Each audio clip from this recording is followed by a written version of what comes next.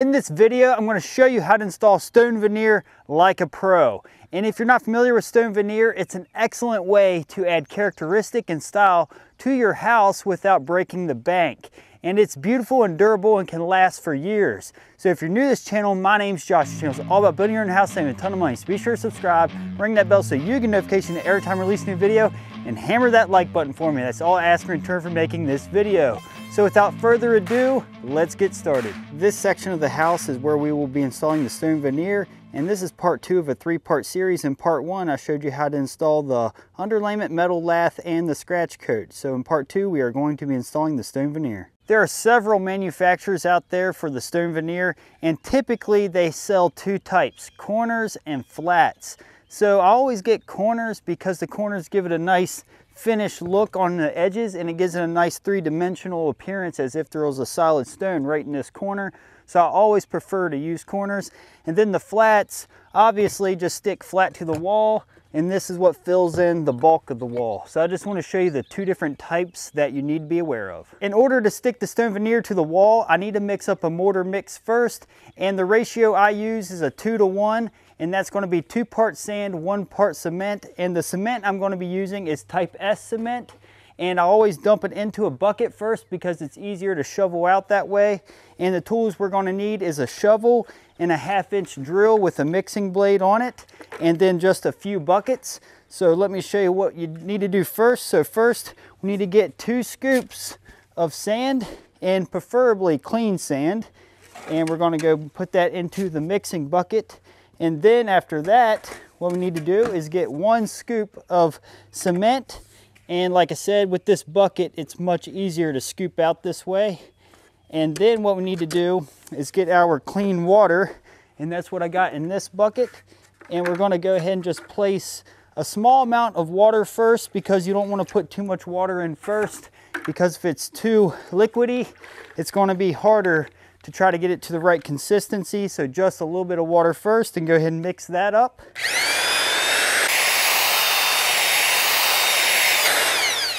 So as you can see, that's too dry. So we need to go ahead and place a little bit more water in it. And again, not too much, just enough to get it nice and damp. And then mix it up. We're looking for a consistency that's like peanut butter.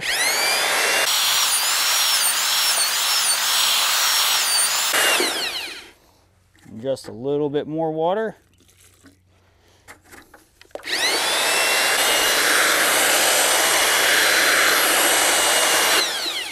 All right, and as you can see, it sticks to that blade really nicely, and that is what you want as far as consistency, something that's like peanut butter.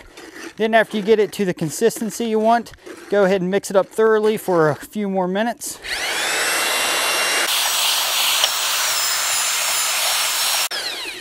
All right, now we're ready to install the stone veneer with this mortar. I always start with the stone veneer corners first, and I start from the top and I work down, and I always leave a 1/2-inch gap between the corners because that gives me plenty of room to grout around. And also, it's very important to start with the corners because that gives you an area to go off of when you're starting your stone veneer. And since I got a peak, I'm going to have to start at the top without corners, obviously. But once I come down to where the corners are, then I definitely need to have the corners installed first. And also, I just wanted to let you know I started here and worked down already because it's way easier to record installation of corners at eye level instead of being up on a scaffolding. So now what I'm going to do is show you how to butter up your corner before you install it. This is the corner I'm going to be installing next. So as you noticed on this side, it's very rough and textured. So it gives a place for the mortar to adhere to real easy. So all I do is scoop up just enough to give me a 1/2-inch coverage on the backs. And this is just a simple trowel that's used for bricks. This is a 7-inch trowel. And I'm just going to go ahead and put some on the other side. And I'm going to just back butter it like so and smooth it out, like I said, about a 1/2-inch. And always make sure I cover the whole back side really well. So just something like that. And as you can see, we got full coverage. And now we're ready to stick it onto the wall. All right, so all I gotta do is lift it up to the corner, and like I said, try to aim for about a 1/2-inch reveal. At least that's the mortar joint I'm looking for. Press it into the corner, and then just kind of wiggle it into place. And you're going to want to make sure you're tight and you make sure one side's not cockeyed compared to the other, and try to eyeball a straight line. So far that looks really well. Let me go check the other side here. That looks really nice as well. So now I'm just going to hold a little pressure on it for just a moment.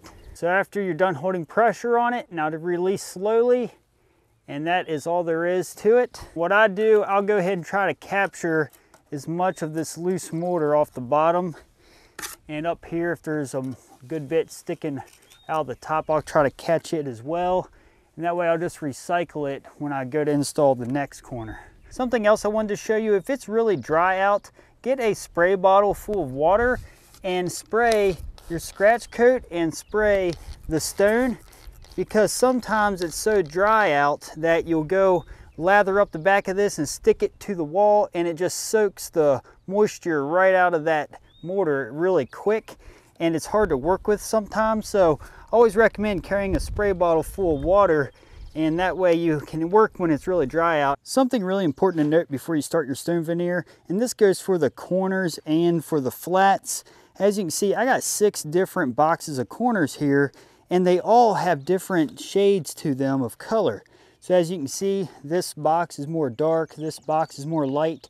So what you want to do, grab different corners from each box, so that way when you're installing your stone veneer onto the corners, you have a variety just like you see here. Because you don't want them all just one color, then all of a sudden they switch to a totally different color.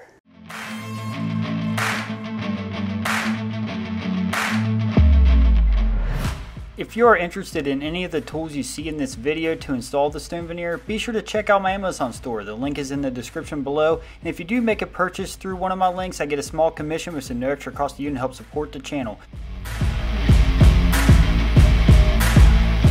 As you can see, I got all the corners on this bump out, and I went ahead and set up the scaffolding and went ahead and did the gable, so that way I can get that out of the way so I can show you at eye level how to install the flats. And there's a couple pointers I wanted to point out before I show you how to install the flats. The first pointer I wanted to show you is I went ahead and installed a board going across the top of this window and put a piece of plywood over it, so when I was installing stone above, in case a piece fell off, a stone that is, it didn't come down and smash the J-channel on this window or crack anything else on the window. So that's a little tip. You want to make sure anything below is protected in case you drop stone or mortar. Next thing I wanted to point out is, I'm sure you noticed this downspout looks a little funky. That's because I had to take it off side of the house and turn it sideways so I can get the stone in behind it. Then after the stone's installed, I'm going to have to cut it down and adjust it to fit properly, but yet I still wanted to collect rainwater while I was working on the stone. I didn't want the water coming down and then splashing on the side of the house as if there was no guttering. Let's move on to the next pointer. Whenever you order a bulk amount of stone, a lot of times they'll come in these large boxes instead of the small boxes. So when that happens, what I like to do is uncover both boxes, or if there's multiple boxes, uncover them all. And I like to pick out across the tops of them equally, so that way you get the correct variety throughout the layout, just as if we did the corners, but instead of having 6 boxes, we only have these 2 large ones. And also what I like to do when I mix up my mortar, I'll go ahead and collect them into a box this size and then carry them to where I'm going to be installing, so that way I have my stone there so I don't have to keep going back and forth to the crates. I'm going to show you how you want to get everything ready before you start sticking the flats on the wall. So as you can see, I got an assortment of the flats out of those big boxes, and I carried them over here in this little box. And I got my mortar ready to go, my trowel, and the water bottle. You want to have all this stuff ready to go because you don't want to be racing to try to get the mortar onto the wall before it dries and then run around looking for everything else.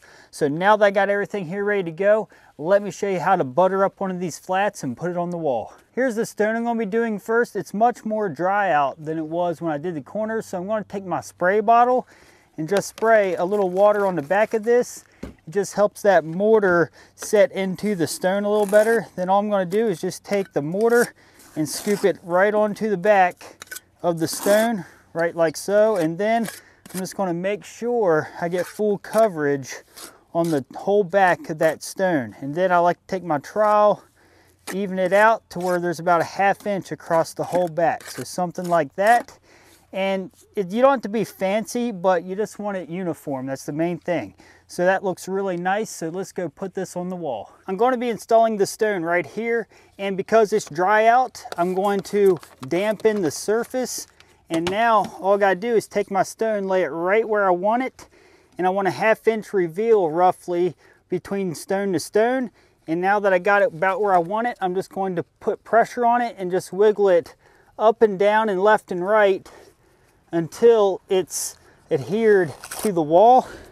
And as the mortar pushes out around it, I like to clean it off as I go and recycle the mortar. So I'll take it off like this, then throw it right back into my mortar bucket. And in this case, I'm going to put it tight against the window here. So once I get it to where I want it, that looks good. I'm just going to hold tension on it for just a moment or two. Typically, it only takes about 30 seconds when it's warm out, if that. And then we can just release the pressure. Now I'm just going to slowly release pressure, and you can see it's sticking right to the wall. Now you're going to have to let this set up for at least 24 hours before you grout around it. But on to the next step in this process, we're going to find a stone that goes here. So it's like a big puzzle filling in all this. So now we're looking for one that has a shape that can fit right into this space. Let's go find it. Here are my options I have with me to pick from to fill in that space.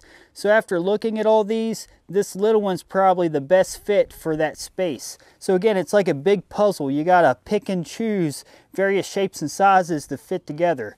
And in this case, this is the best one. Out of everything you gotta do to install stone on the wall, definitely the most time-consuming part from what I found was trying to find the correct shapes and sizes to fit in the puzzle, so to speak. So just so you know, and if you have somebody that can help you find the right size while someone else places it onto the wall, it's going to be a much quicker process.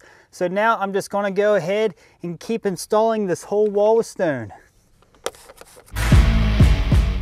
Just a little fun fact, the R value added to the wall using the stone veneer is 0.43, and to put that in perspective, a 2x4 wall is an R value of 13 after it's insulated.